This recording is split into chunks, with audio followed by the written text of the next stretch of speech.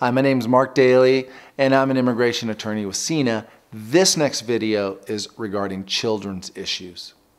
Children's issues around immigration are very complex.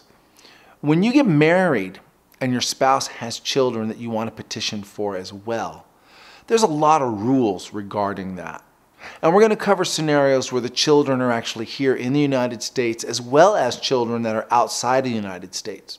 Those children are called derivative beneficiaries or follow to join beneficiaries.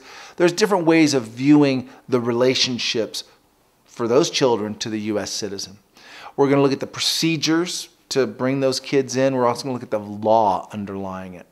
We're also going to touch bases briefly on adopted children and orphans as well.